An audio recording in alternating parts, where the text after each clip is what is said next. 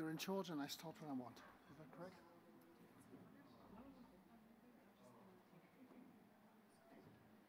shall I start?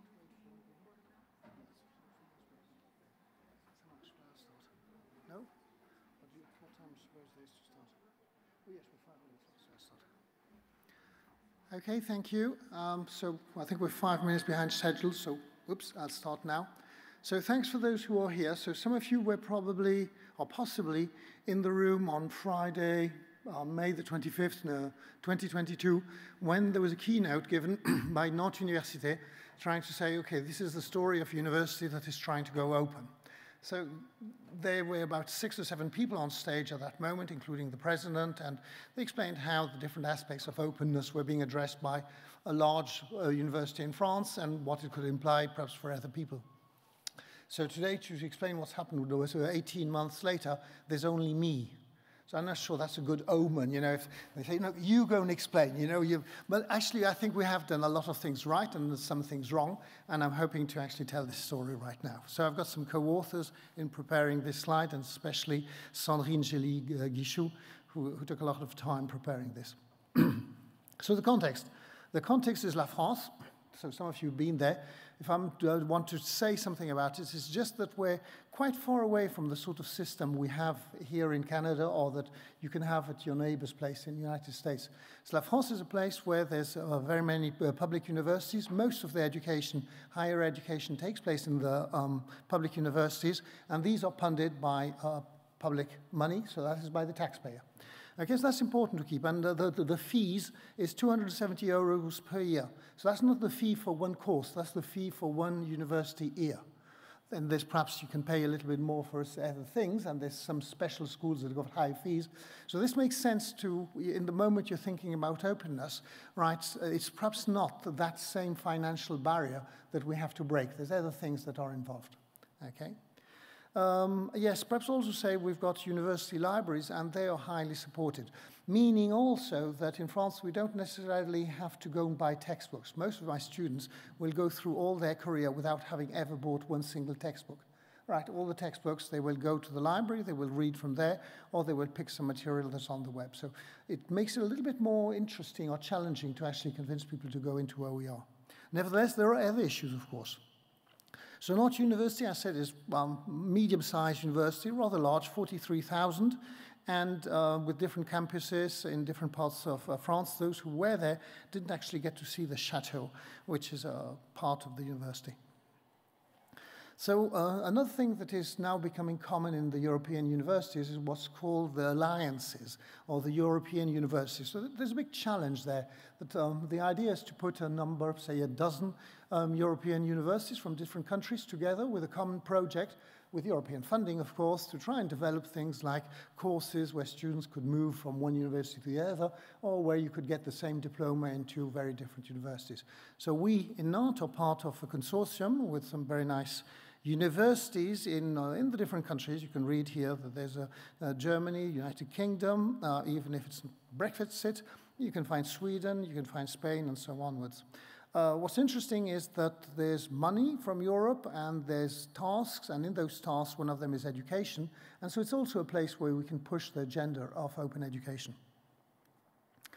Though there is international cooperation, one of them is what we've just said here, the fact of being inside UNIWEL, but Nantes University has been involved with a lot of people here for a while. We've been one of the first universities in France to join the OCW, now OEG movement, and we're also very much involved with the UNESCO.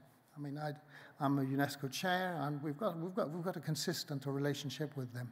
We're also a member of ICDE, and we've got special partnerships with a number of universities, including Cherbourg, who represented over there. Okay, so the ambition of Nantes University, as expressed by the president last year, is a holistic approach. It's not to just go one thing at the time. I could actually have a long discussion about this, but I think yesterday I heard somebody saying that's the right way to do things. You shouldn't just approach open education separately from open research, separately from whatever.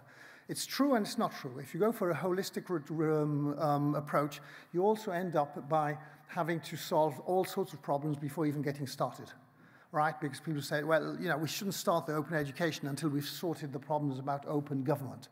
So in a way, it's also good to start something and then to get the other things flowing. So the ambition, so this is just the sort of text that we will write, sort of saying we're open, we're sustainable, and we're excellent. Well, that's what we'd like to have as an ambition.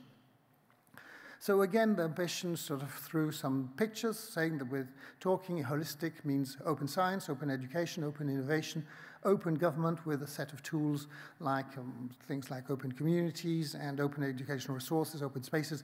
These are things I will be giving concrete examples about, but this is the sort of discourse we are holding with to give it a long-term meaning. So the dates, this is not something that's been going on for 20 years. So the current president who gave the talk last year has been elected only in 2019. So very quickly she started doing things like creating positions instead of just saying that the vice rector or the vice president was vice president for education. That became very quickly vice president for education and open education. So the word open started really illustrating the different positions.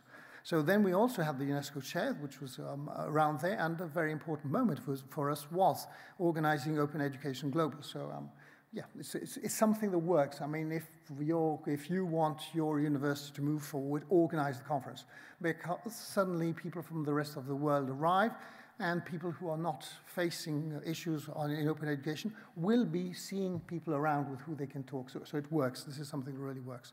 And perhaps the last one is, and I'll talk about this later, is that we're starting to actually get money to open, which is interesting. So little by little, at the beginning, the discourse of saying Nantes University is an open university, well, okay, people will listen to it politely, and then little by little, it interests at government levels, people saying, well, we should give this a chance, right? Everybody else is trying the usual stuff. These guys want to try something different. We should actually support them. And so I'm not saying money is pouring in. That would be completely wrong. But we are starting to receive money, subsidies to open the university. So it all obviously helps, because you do need people to do things. So the valuable starting point was the conference. And that conference, well, we felt was a success. I mean, we didn't have as many people as we're seeing around the, well, yes, no, we did have more people than in the room in this very moment, right? But in general for the conference, right, there was much more people here, but still there was a big crowd, and there was a big crowd of European people, which was also important for us. There is clearly a necessity in countries like France to have relationships with their European partners. Okay, so what have we done since then? So this is, have we been good boys? Have we done something? So what we've been doing is doing all sorts of meetings, and the key word has been onboarding. Because it's very nice if at the top of the university there's a decision made, we shall now open, but you have to onboard everybody. You have to explain what it's about. So we've done all sorts of concrete things to try and onboard people. So what are the sort of things we do? Here's 3 examples. So the first one is an activity where we created, and we've been running in various times, which is a hands-on activity. I create my first OER. I've left it in French because it is in French. So it's during 1 hour and a half, we get them through the process. At the end of the process, the person have created a text with an image and have had to sort out a little dilemma with the licenses. Perhaps they've embedded a video, and it's been their job. So it's a way of saying, okay, well, I now have done one first OER. So that helps, and we can share it even if it is in French, obviously.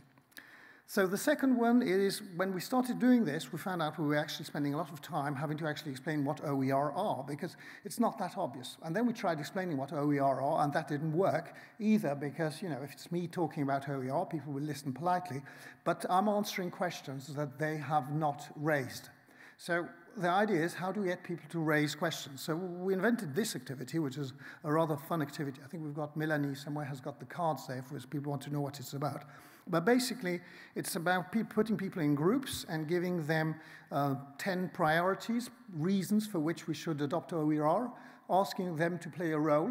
You're a student, you're a teacher, you're the Minister of Education, you're the Dean, you're whatever. And so now put priorities on this. Say what matters, what between these reasons for adopting OER or open education matter and which don't. And that leads to brilliant debates where they have to, decide, okay, we're sacrificing the money issues, the cost issues, because we really think that the issues of sharing knowledge are more important. And then you can talk, and we're actually answering the questions they have raised themselves during the activity. So this works really well. We can show you, as I said, the cards if people are interested. And we actually also did it in Canada once. We did it in Université de Laval. So other activities are more like design thinking activities. Again, the same idea is, suppose we have to onboard Nantes University, how would you do it? Who will you put in what activities? So that sort of activities, we sometimes only have 3 or 4 people, which is very disappointing. And in this case, I think there were, Melanie will correct me, but there could have been about 50 people that are doing this activity. So little by little, you know, the word gets around, people ask themselves the right questions, and we're sort of saying we've got some of the right answers. Okay, in parallel, so that's, let's say, the bottom-up approaches. The top-down approaches was this EU UNIWEL we talked about before. Well, the first document this alliance signed was a declaration. So, you know, we did a nice big document saying, we the people, not quite, we the rectors of these universities proclaim that from now onwards we will blah, blah, blah. So I was in charge of the writing, which was nice. And it was the first document this alliance actually signed. It's nothing exceptional, but it's a way of these people sort of having this impression, or these important people, that this is the key, you know, this is going to be what it's about, you know, what we can put forward. Okay, so then we've got other things related with open education. We've had webinars, we've got blogs and things of that sort. So we're still working and doing all sorts of little things. I mean, it's not about just one activity. There's lots of activities going on in the university. And as I said before, and that's the last line, this is not my slide, but the last line is September. We did get a big grant, so there's a lot of money. So we're hoping to be able to get forward. But it's not just about the money. It's about 2 things. It's about the university gambling their capacity of asking for money based on the open idea. You know, they're not going to have more than 1 card. You can't go out with 2 projects to the ministry. So they said, no, okay, we're all going, this is our card. This is what our trump is. We're playing with open as trumps. And that matters a lot, because people start thinking, okay, university is choosing this. This matters.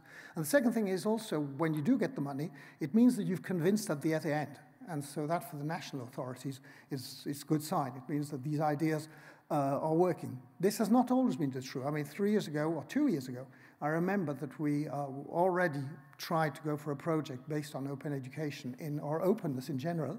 And when we went for the interview or the discussion with the jury, the questions of the jury were just, I'm sorry to say, frankly stupid, and showed that they didn't have any idea about this. It was just, you know, we were some sort of left-wing activists that were trying to say, let's have everything for free with public money. I mean, they hadn't understood that there was an actual construction behind this.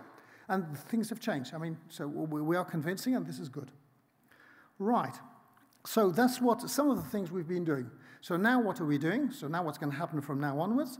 And now that we've got the money to go on, well, it's again, we're trying to go for open spaces, go and do these open and free educational resources, open it to communities in practice. So a number of projects where we either build and distribute OER, or we train and help the teachers to try and go and adopt these things. So here's some of the examples of the things that are happening just in the next few months. We're creating an OER factory, talk about it in a second. We're also creating a platform, so that once we've created some OER, we put it in the right place. Surprisingly or not, we didn't have that. So people would create OER, but then perhaps have them on their own web pages or all over the place, so we had to do that. And then we're even holding now in a few days in December an Open Education Week. It's a small event, but it's a way to get the ball rolling and also to have the university reflect upon what we're doing. And there's a number of things happening there. I'm going to also talk about Open Madoc. So La Fabrique des Rêves, as it's called in French, is actually a title we have pinched from people in Quebec who have got a successful Fabrique des Rêves running for now 3 years, 2 years and 3. 4 years, okay, for 4 years. And the idea is to have a place where they actually not only learn how to do OER, but they put together, and this is the critical idea that they already presented last year during the talks, they put together the librarians and counselors, and they always need these 2 people to work together with the professor, which then makes that the knowledge, the know-how is spread in a better way. So we're having one of those. We're starting it now-ish, I mean, as I said, before December. So the first thing you start doing is, of course, finding stuff that you've already been putting on web pages left, right, and center, and try and sort of just check that they fit the format. And hopefully, by next year, we will be actually producing new OER. The second one is having an OER collection. So again, we're trying to find examples elsewhere. So I think we're in the spirit of openness, which is you find a good example somewhere. In this case would be Université de Louvain in Belgium. And they've got a successful, well-managed collection, and they've dealt with a number of problems that you usually have with this.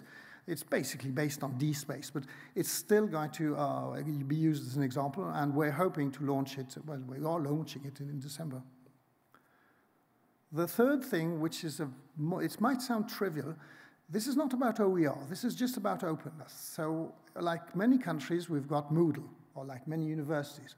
But our Moodle is not very open. Our Moodle is closed by the teachers, by all sorts of security issues, and I can't know what the teacher next door is actually doing.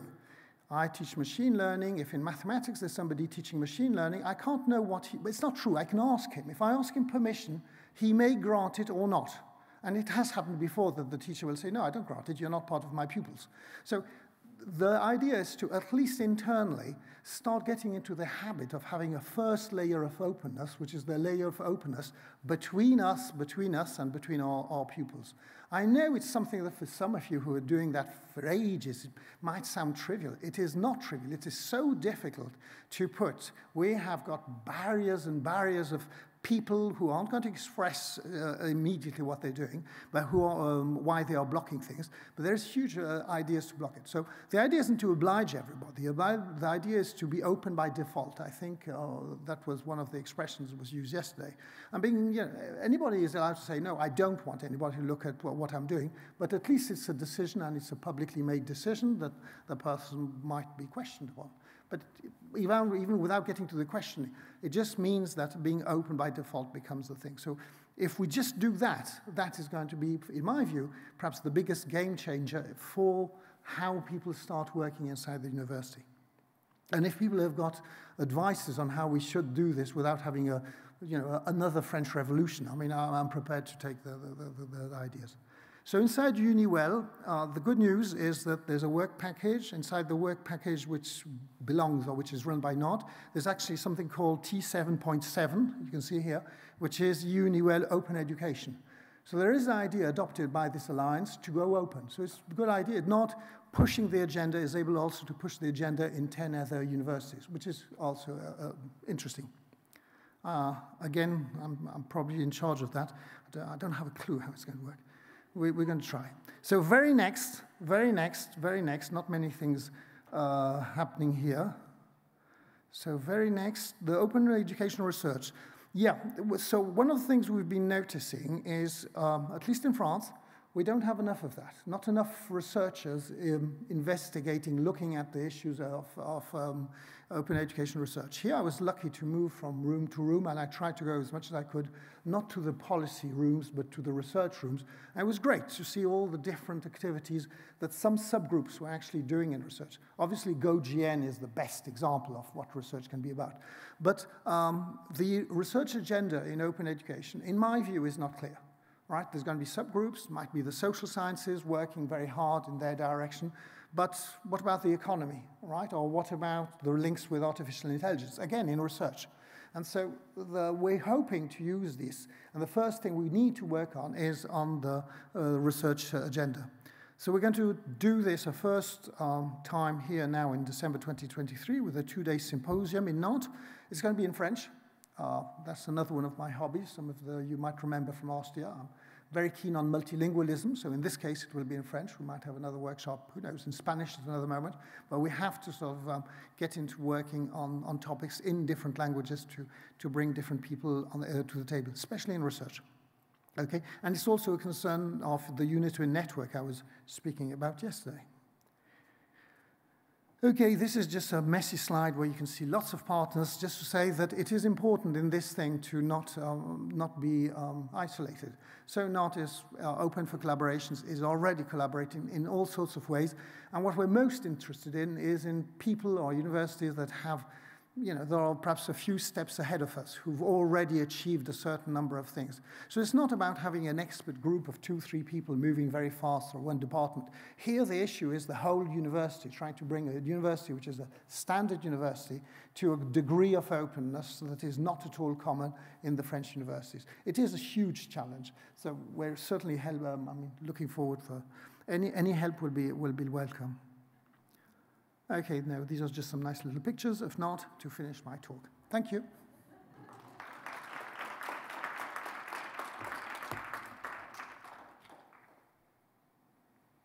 Yes? Hi. Thank you for your talk. I have, I think, 2.5 questions. So I may have missed it, but also given it a bit away, I was wondering what are your endpoints for success in these OERs and how do you monitor those? And the other question is maybe a bit more technical. Have you ever tried machine learning to generate OERs? And how did this turn out? Okay, so that's 2. Where's the half? How did this turn out? That's the half. Okay, so well, let's start with the second one. We did give a talk on day 1 in a room there, which is exactly what we're trying to do. So we're not using machine learning. What we're using is going straight for the beast, using ChatGPT and different AI alternatives to try and sort of, if not generate OER, generate parts of the OER that we need to actually get somewhere. Well, we do have other projects, one called Clara, which is a project where ideally, let's give you the deal. You're a teacher, you write your synthesis of what you want to do, your syllabus, you press on a magic button, and this becomes a query to a knowledge base in which you then receive things like saying, okay, for this chapter, you should use this and this. For this other chapter, you should use this and this. So this is a running project. Hopefully, I might even talk about it next year. But we are doing that. So yes, we've got all sorts of projects where we're trying to use either machine learning or artificial intelligence to, not yet to produce OER, but more to sort of take those bits of OER that are already there and to somehow combine them to produce courseware. And so then the first question was about what are our objectives re-OER. To be fair, I'm a big fan of OER, but the university thinks that open education, and I think they're right, is more important than OER. The bigger picture for a university is not to produce OER or to get OER adopted. The bigger picture is really to make sure that the teachers become, or the professors or whatever, become open educators. That's much more important. The Moodle example is just trivial. I mean, I've got great hair. I believe the university in France is less open today than it was 40 years ago. And this is what internet has achieved. It's very disappointing. Right? All we've done is close things that before I could go into the coffee room and I could pick up the courseware by my different colleagues. Today, I cannot get access to the courseware of my colleagues. I went to a meeting 2 years ago. I remember it was to prepare the next edition of the Masters. And so we sat there, and the documents that were distributed to us was the syllabus we had written 5 years ago. And we all said, but, we've all changed. That's not what we're doing. And the guy who's in charge of the course said, well, that's all I've got. Okay, so when it's just so bad for the decision-making process for all the what we call pedagogic teams and whatever, we have to open up. So that's more urgent. So in this case, I would say that the goals of the OER, they are written about how many. We've still got to discuss the quality issues. Those are very important.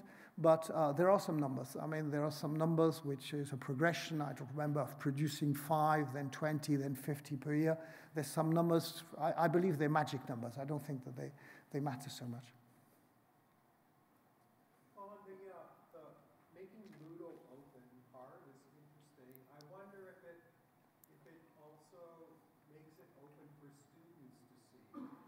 If you talk about what MIT and OCW did, it turned out that their biggest users, when they made everything visible, were the actual students looking to pick courses that they take next year. And it seems to me like that's a significant advantage, and I wonder if your goal is including students or not. No, absolutely. One of the other case examples is we've got a problem in France. The students make loose choices when it comes to go into university. One of the drawbacks, if anything, of the university being cheap is that somehow they perhaps don't take the same energy to make the right choices when they go into it because of what all sorts of reasons. And so then they'll find themselves in the first few weeks finding out that they're in the wrong thing, they're enrolled in the wrong place. And I just found out when I was speaking to these students that were having to re-choose that they had access to exactly the same information that they had when they were in high school. They didn't have access to say, well, go and have a look what's happening in that room over there. Or, you know, you've chosen physics, but really you could choose chemistry. But for that, we have to open the curriculums. We have to understand what's happening. So yeah, that's one of the examples. But the best example isn't even from us. The best example is an example from Politecnico Milano in Italy. I think it's a beautiful example where they've made open not only inside to their own pupils, but to the pupils in high school. So when they're in high school, they are able to make decisions on what they're going to do next year based on that. And they even get encouraged with the teachers in the high school to start preparing the lectures. And this is what we call in French la cerise sur le gâteau, you know, the big advantage is as soon as they arrive, they're allowed to take the exams. They don't even have to go through the studies because they've been able to study the material in advance and they gain whatever that means, perhaps 2 or 3 credits through that. I think it's a brilliant example. And that only works because you're going through an open education resources project. One of my favorite examples. Yeah. Yeah, okay.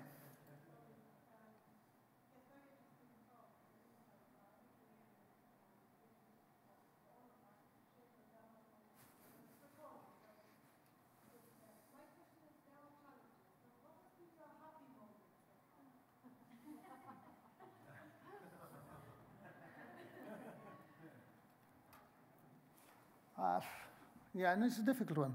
Thank you for a bad question. Right?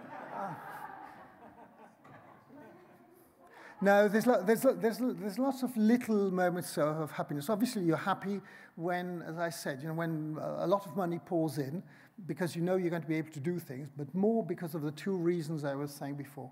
Just because it really shows that it's not just a commitment, something you say for policy, but it's something that really matters both to the university, and in this moment, I'm seeing how it's starting to matter at national level. So those are probably my biggest happiness. But then we've got a great team, so we're just working with the people, it makes it nice. Well, there were 2 other parts to the larger initiative. Yeah.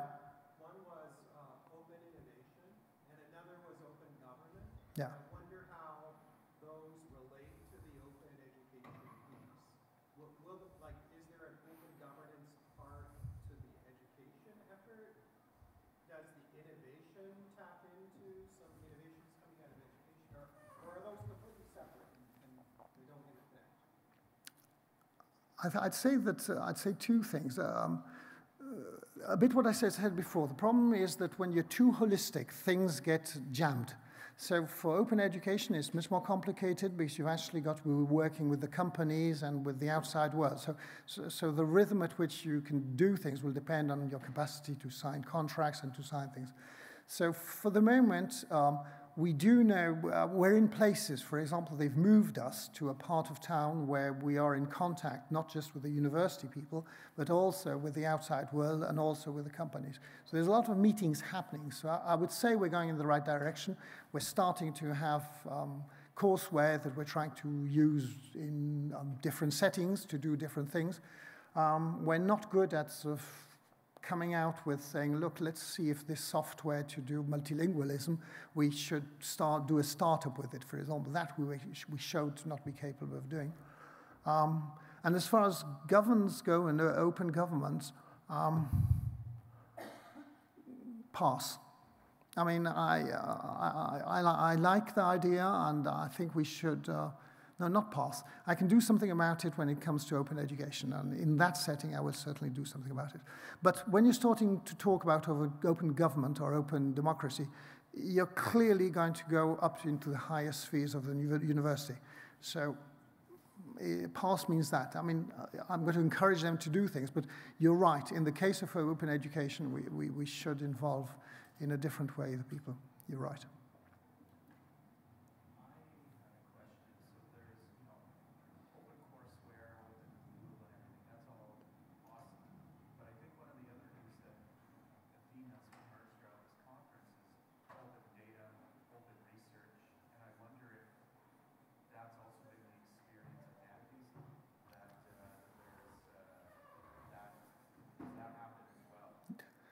So yes, I mean, in one critical sector, which is the medical sector, there is a huge open data initiative for France, with all the particularities of the medical data, where you can't be just completely open. So you have to do a number of things, but that teaches you what works and what doesn't work. So there are things happening. So that's as far as open data, I would say in that setting there is. And as far as open research, it is on the agenda, and there is a vice president for research and open access. So it's part of his mandate, and things are happening there.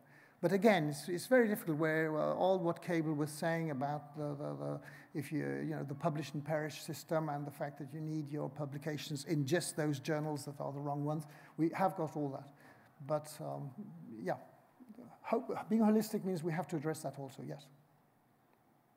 I'm not sure we've got time. Is the next speaker here, or are we on coffee break afterwards? She's here. So you tell me off if you want me to stop.